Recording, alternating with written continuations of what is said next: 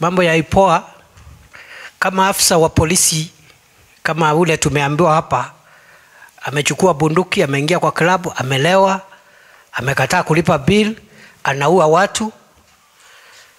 As we have no business with those kind of officers. Wafungwe kabisa, hata wasitoke, wafungwe milele.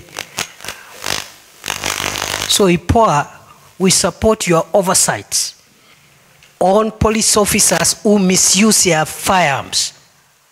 And in the process of misusing their firearms, they are adulterating, damaging, and diluting the splendid and sacrificial work which is being done by 99% of the officers, especially those who are working in the front line. I have been to every county and every corner of this country, including the most dangerous operational area. And I want to tell you, for those who understand the risk, the exposure that our officers go through every day is nowhere near what the discussions in towns is about. For that reason, sisi tumesema hivi kama sera ya serikali. Ofisa wowote wa usalama, awe ni ofisa wa polisi, ofisa wa jeshi, Kenya Defence Force, Kenya Prison Service, the weapons that you are assigned are weapons bought by the taxpayers of the people of Kenya. And the authority that you've been given over those weapons is that you must use them to neutralize dangerous criminals and act fast, effectively, and lawfully in good time, and don't allow a criminal to bring you down or to bring down a citizen while you are holding those weapons.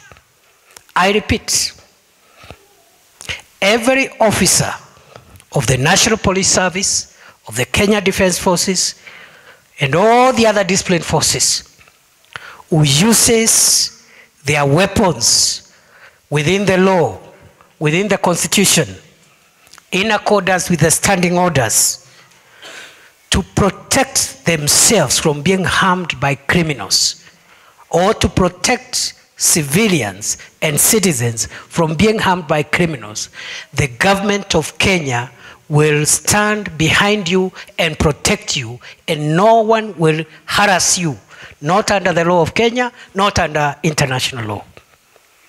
Musikubali maisha yako yachukuliwe na wewe umebeba hiyo silaha kujilinda na kulinda wananchi wa Kenya. Na tusijumuishe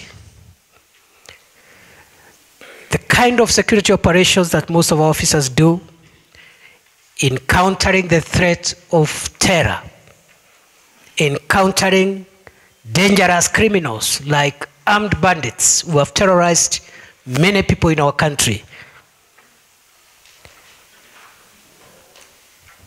We must not confuse those operations with misuse of firearms by 1%, a very small minority of our officers who are tainting the image of the National Police Service and our other formations.